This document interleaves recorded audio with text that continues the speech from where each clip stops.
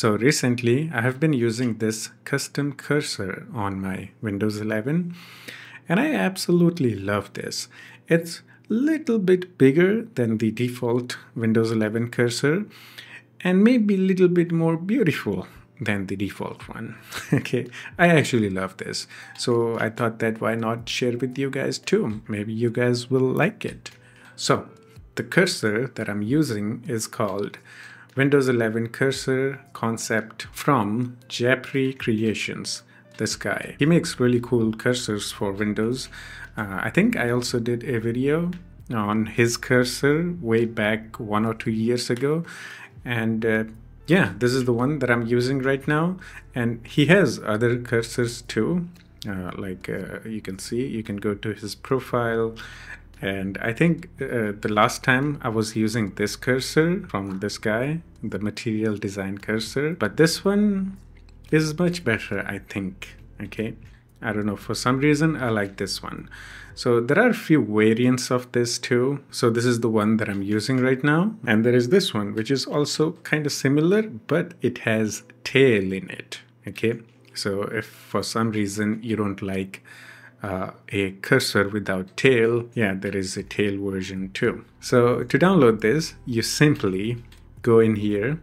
There is the free download option. If you don't see this download button, make sure that you sign in with your account in DeviantArt, or you can create a new account.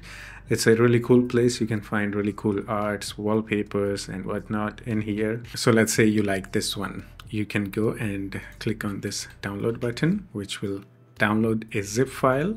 Now go to your downloads folder. Oh, actually I have this one already, so let's download the tail one. Why not? Because I don't have the tail one. And let's go back to our download folder and unzip it. Open the unzipped folder. So there are two types of cursors, dark theme, light theme. So I like dark theme, so I'm gonna go to the dark folder, and in here there is a install file. Right click on install, and then boom, hit OK, and here it is, your new cursor with tails. To change the cursor, you can go to the mouse settings, okay, mouse properties, and then pointers. Wow, Windows default doesn't look that good anymore.